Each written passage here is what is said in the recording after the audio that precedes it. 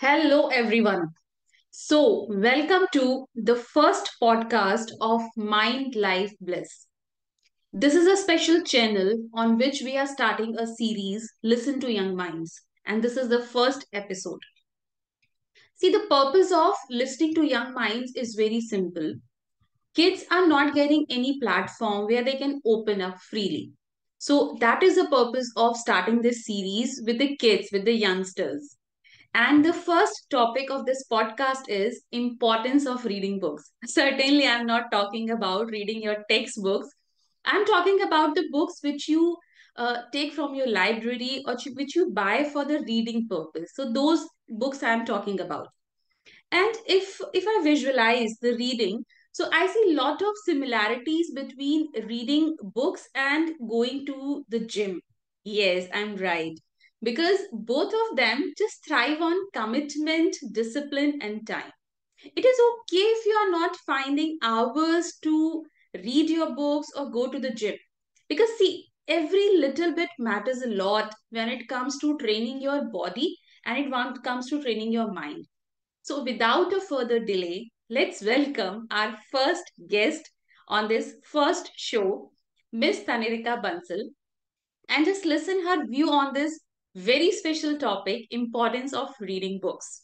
And this is the first show which will be posted on Spotify and YouTube both. So, without a further delay, just welcome our guest, Tanirika Bansal. Hello, Hello, Tanirika. How are you? I'm very good. How are Oh, you? I'm fine, pretty good. So excited for this first podcast? I'm really excited. Great. So before we formally start our session, just let us viewers and listeners know the meaning of your name because it sounds really special to me.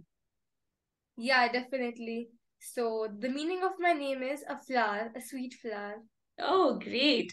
And how old are you? So, actually, today is my birthday and I'm turning 13 years old. Great. So wish you very happy birthday, Tanirika.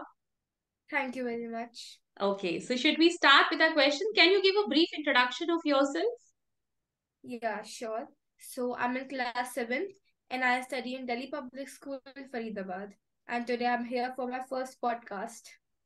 Great, great, great. So, moving to the first question of this topic.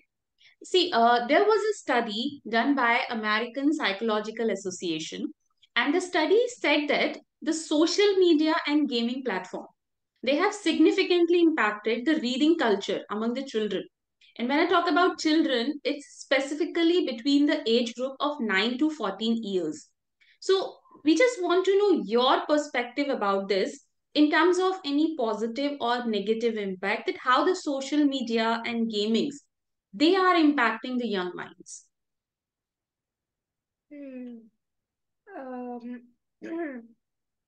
According to me, the attraction of children towards the social media, it is actually really dangerous because, like, for example, when you open shorts of YouTube, you just keep on scrolling down and down, and you feel that you are going to watch only for 5 minutes, but then you notice that those 5 minutes have actually turned into 1 or 2 hours, and the thumbnails of a lot of videos are also so attractive, and many times they include such a question that you're not able to stop your curiosity.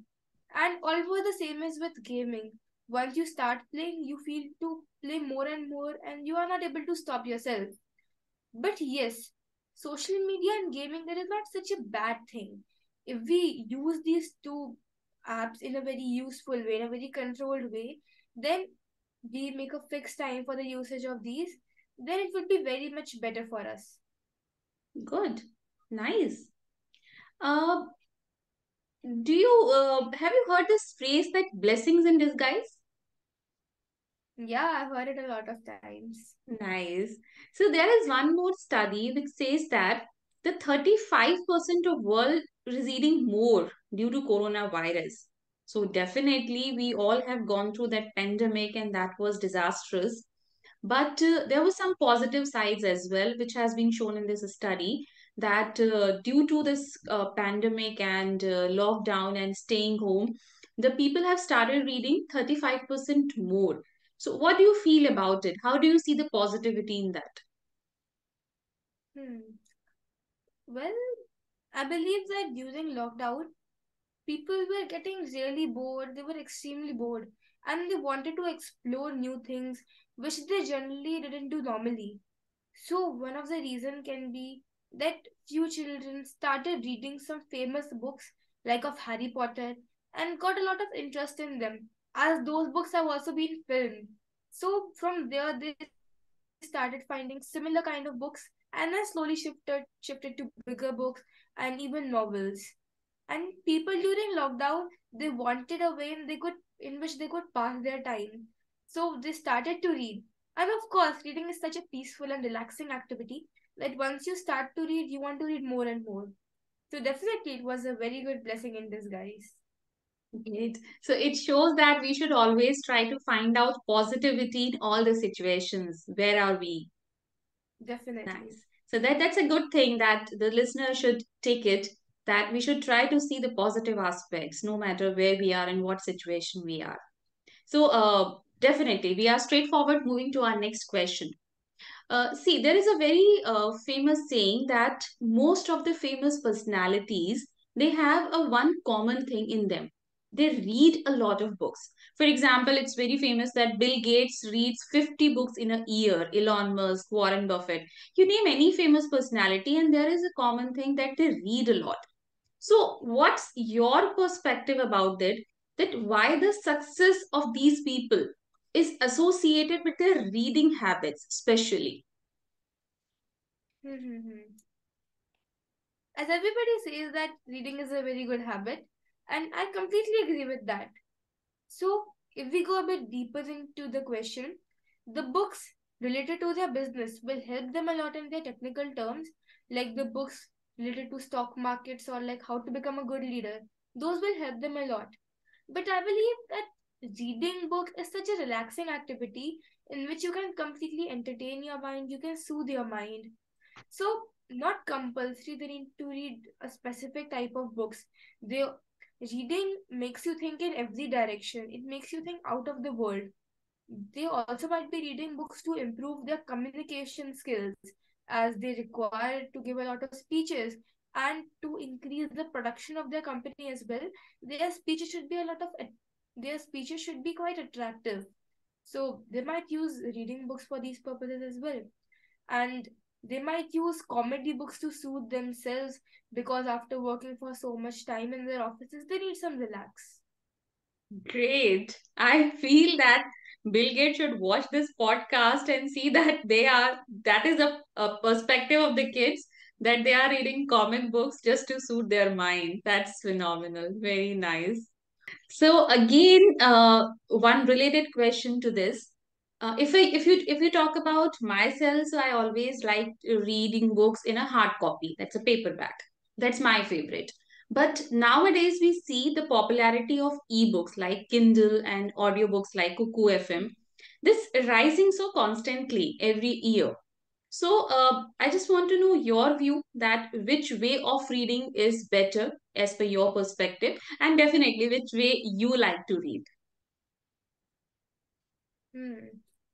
Definitely, hard copy is the best. No, nothing can beat that. Because in hard copy, you can easily underline the important parts or the scenes of a novel and also the difficult words if you're interested in vocabulary. And the feeling of seeing the colorful books on the bookshelf is awesome. And you can also put on the beautiful bookmarks. But yes, many people say that audiobooks are a bad idea. So let me clear that it's not a bad idea. Sometimes it feels really tiring and boring to read from a novel or a book. So listening to an audiobook is really relaxing.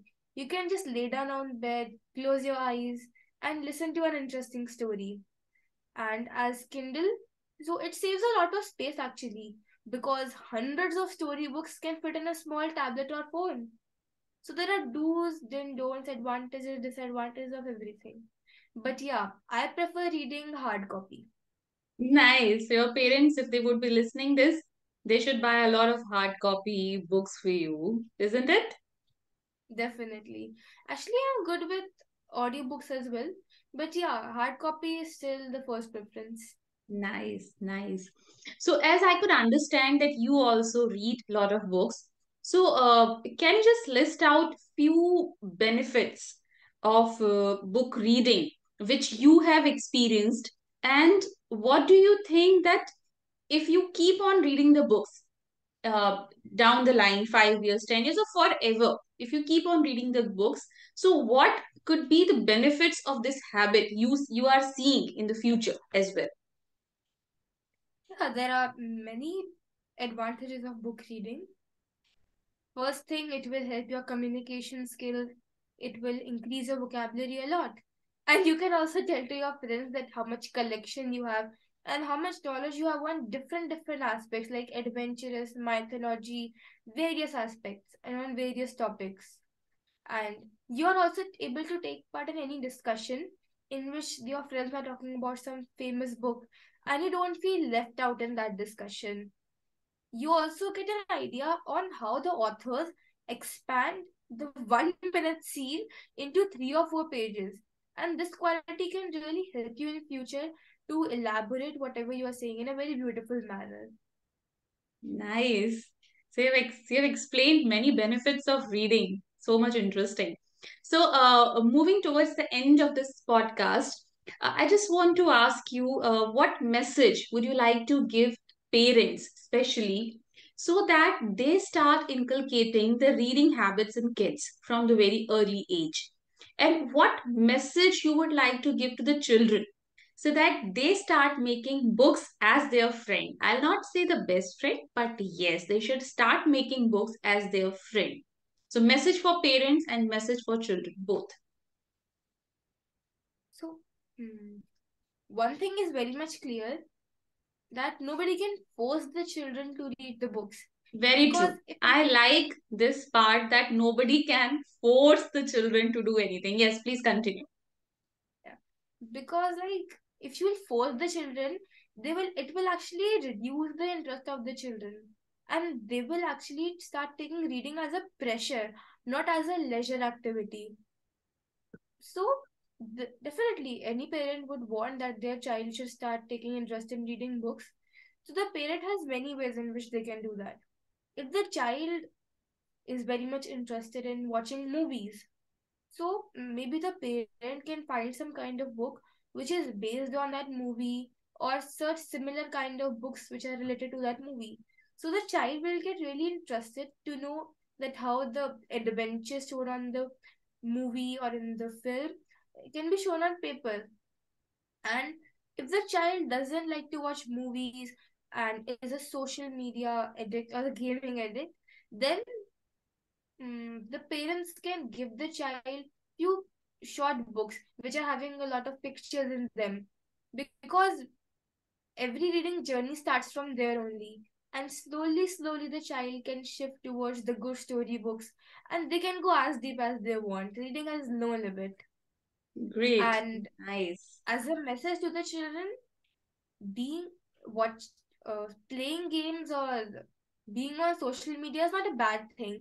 But yeah, if you make reading as your friend, if you make books as your friend, it is really going to help you in future, because it, like as I mentioned in my previous answers a lot, it really relaxes your mind. And I also mentioned a lot of advantages of books.